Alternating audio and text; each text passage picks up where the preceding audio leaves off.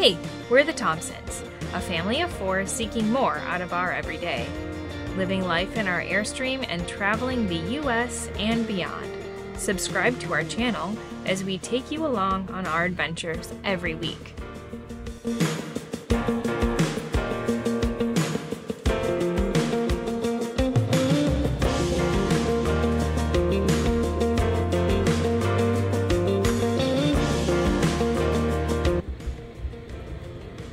We're heading to an Airbnb today, and that means I've got a really good excuse to clean out my fridge because we're putting this thing in storage and just taking a break from RV life for a week.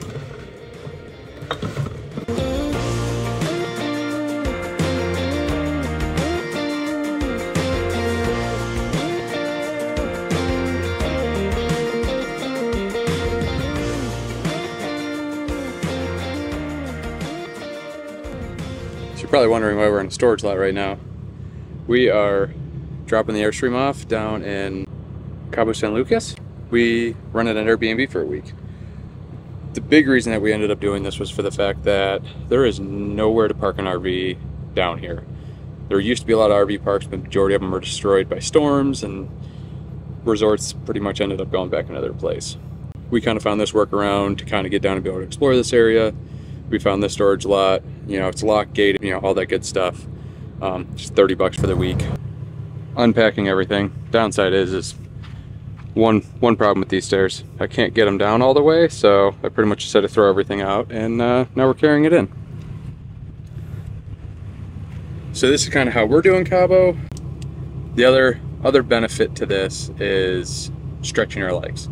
Now granted, this is our home. It's, you know, very, very comfortable, but obviously we have been doing 90% boondocking, so it's going to be nice to be able to go in, take a shower as long as you want, and just kind of recharge.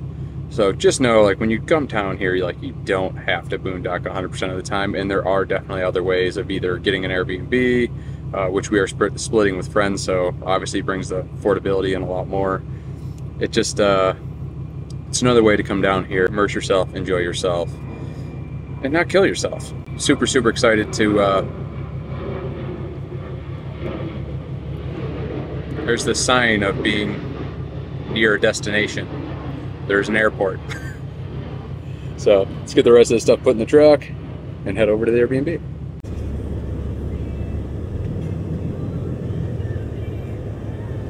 Bye for now.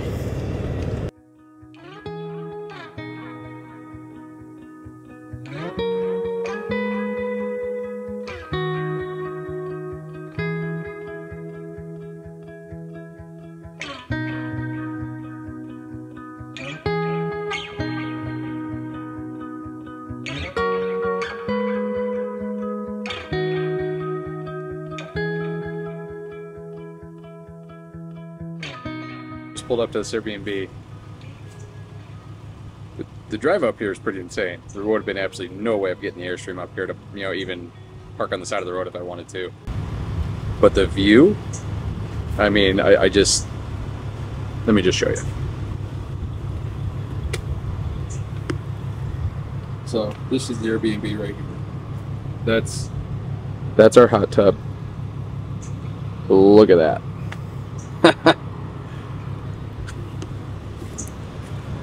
This is definitely one of the main reasons of why Airbnbs or any of those are an awesome option, especially when, you know, you're just looking to kind of stretch your legs a little bit. And again, this was a spot that we wanted to check out, and we could not get the RVs here if we wanted to. So it's always another option that you guys have. Just because you full-time in an RV does not mean you have to stay in an RV all the time. So we love using these as an opportunity to get into places that the RVs can't, and then also there's a hot tub. I mean, I haven't showered in like a week, so I'm very, very excited about this.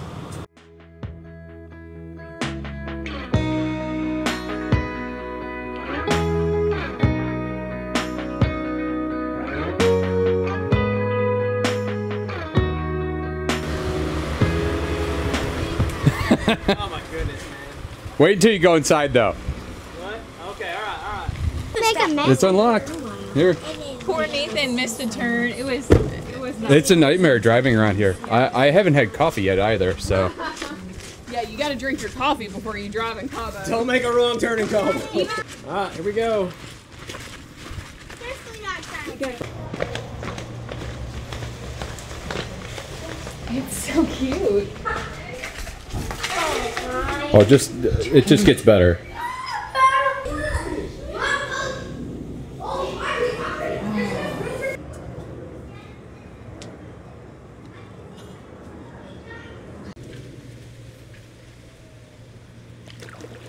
Oh, that's awesome.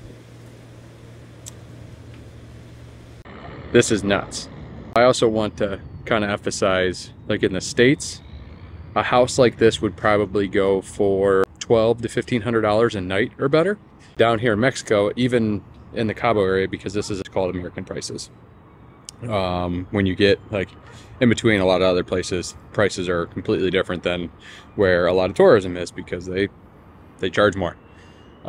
The cost to rent this house is drastically less than that.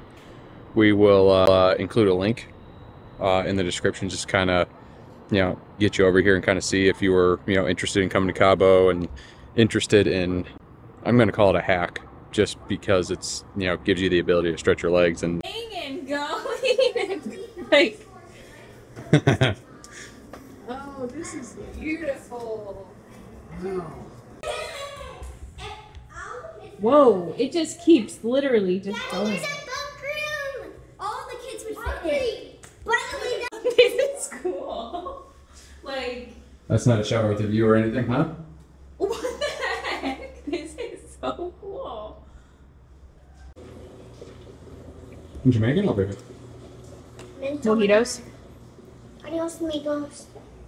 The Putting my retired bartender skills for the test here. Adios. What you do in an Airbnb, the dads do the dishes. I do the dishes all the time. Nathan does. You can tell how awkward he is with this, so. Awkward, that's perfect. Art. Yeah, that's awkward, dude. It's dishes.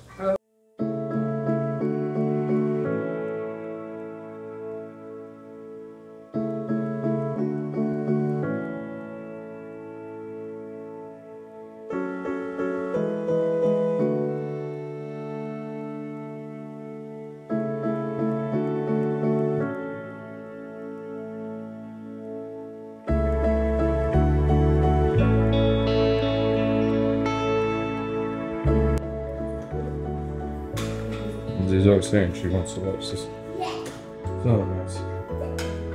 So we'll get her some coffee.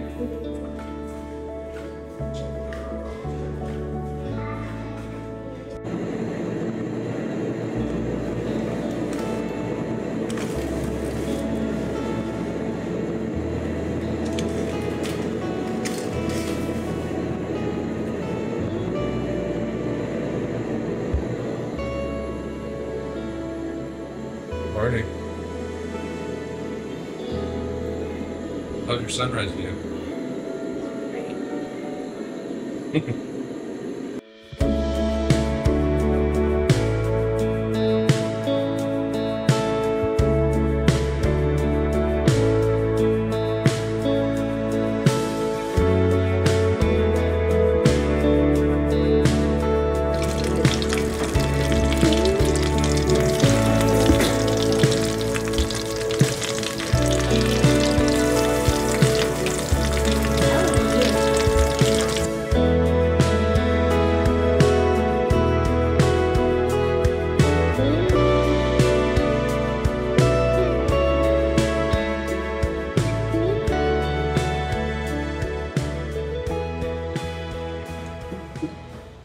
That look like a tasty pancake? Yeah, it does.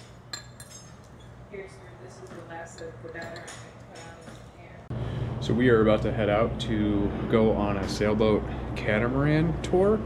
It takes about 4 hours. It's all inclusive, which is pretty cool. So, drinks, food, all of that stuff is included within it. The boat holds 30 people, so I'm not, sure how many people are going to be with us. But we're going to go around Cabo San Lucas and, see the arches, and they're going to, let us do some snorkeling and jump down to some of the beaches and just enjoy the weather down here. So let's get to it.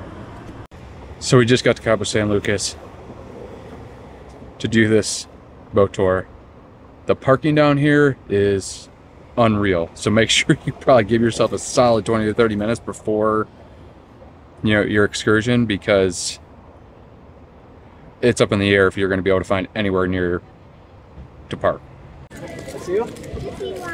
You want? I heard somebody make.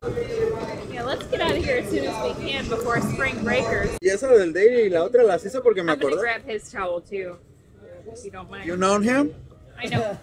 Yeah, I Little know bit? him a little You know bit. her? Every once in a while. See you met in the way here? Yeah. Good. I thought, well, he looks okay. All right. Pretty good camera equipment. Right, yeah. Very documented. He said, yeah. Yeah. I want something better, but Yeah. I'll take this one. Hey, she tells me all the time she's settled. Yep. It's alcohol. This is mimosa, please. Take Alcohol, one. mimosa? See? That's the real one. The real one. I'll grab yours too. Sounds good. She's a lady, eh? So maybe she can show you guys. Also, of course, to our right, we have the world famous Arch of Los Cabos. Guys, please take your pictures, because if you came to Los Cabos and you don't have a picture with the arch, no one is gonna believe you. He said if you go to Cabo and you don't get a picture with the arch, did you really go to Cabo? Guys, okay.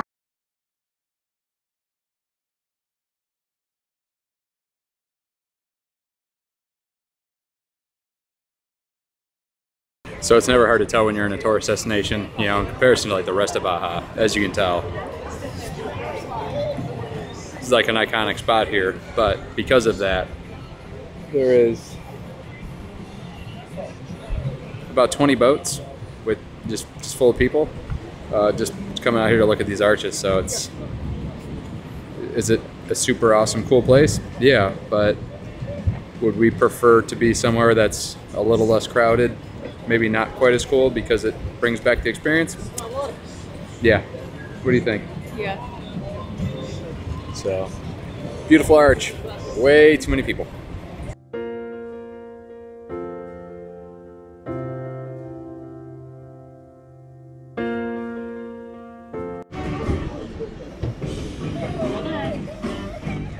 Being forced to jump in this water. Just start in the back and It's gonna be cold. But there is a lot of fish down there. We'll find out. All right, kiddo. You want to jump? You go first, Daddy. All right.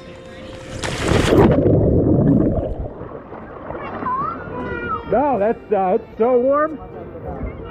It's great. It's good.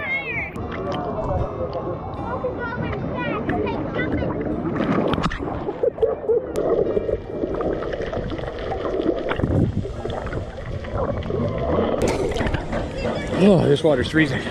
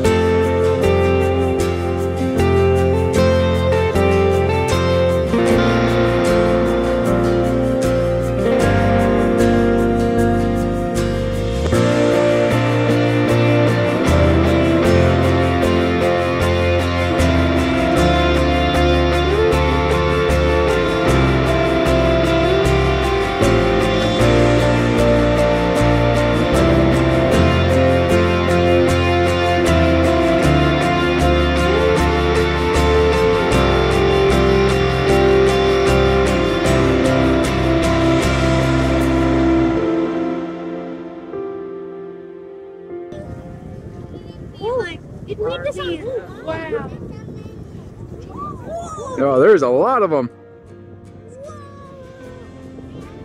Okay, Judge, come here, look. Judge, look at all the whales.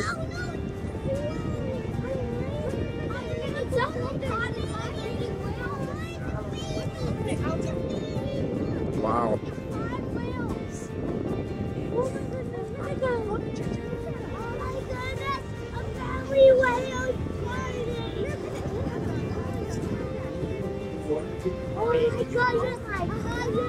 Oh my, we got a lot of whales, guys.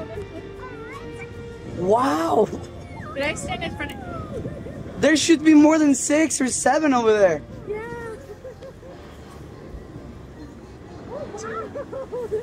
It looks like a fighting ring, people. Fighting ring? Yeah. They look, the male whales, they fight over the attention of a female. That is what we're seeing right now. ¿Es es Godzilla, verdad, güey?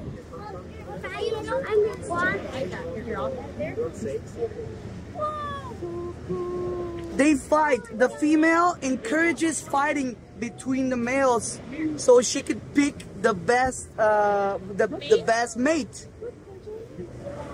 Do you see those marks underneath their back tails? Each mark is unique to each whale. So, let me get my sea legs here. So what we just saw was whales there fighting. So during their breeding, for the female to select the best mate, she kind of encourages this underwater fight to happen. But we're supposed to stay, boats are supposed to stay 188 feet away from the whales. And these were humpback whales. And so that's part of their breeding selection, is to pick the strongest mate. And if the boats are interfering with that process, it actually interferes with their breeding as a whole. That was intense. See, I'm on the nerd side where I want to know like what's going on, and he's just like, whale. It's true. I mean, now that was extremely, really cool to watch. Honestly made this entire tour worth it because, yeah, we had some seasickness go on and whatnot, and that was really cool. Now, granted, as you'll see with some of the footage, and as Z pointed out, there's a lot of tours down here that simply will get you close to whales, not in the right way.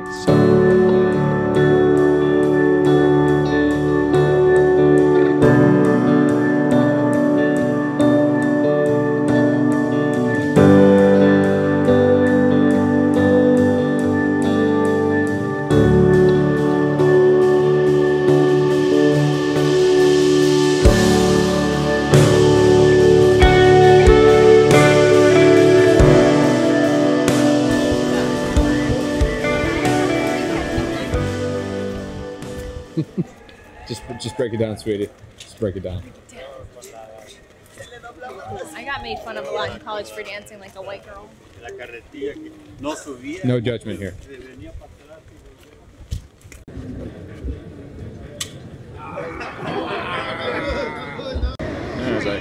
He's running in front of the road.